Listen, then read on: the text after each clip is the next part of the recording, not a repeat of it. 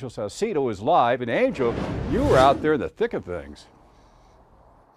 Yeah, Joe, it's a beautiful night now, but just hours ago, water was filling this arroyo, rushing down it. It even turned our streets here near Montgomery and Carlisle into rivers. We had Albuquerque police and fire rescue out here today responding to what was reported as a water rescue situation.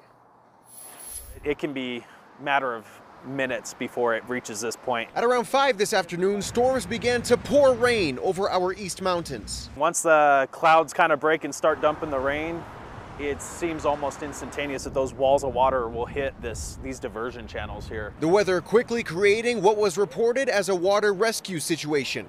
Albuquerque police and fire rescue personnel on the sides of the diversion near Montgomery and Carlisle ready to help. There's literally a wall that can be seen of water that comes and will hit and be on top of someone in a matter of seconds. Sergeant Chris Schroeder from Albuquerque Police tells us that partnership is vital to possibly save lives in situations like this one. Albuquerque Fire Rescue is great about being on top of this right away and do what we can to just support in what way we can to either assist those teams or just be runners checking some of these overpasses over these big bodies. But the danger isn't just in arroyos. Heavy downpours can turn our streets into rivers. Some of those roads become impassable. If their car stalls out and that water continues to build, because we have experienced that in the city before too, they could be in a much more dire situation. And if you see a storm out, obviously it's not a good idea to be in there.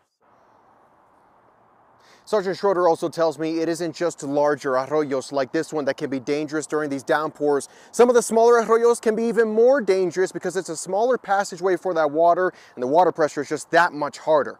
I'm live in Albuquerque, Angel Salcedo, KOAT, Action 7 News.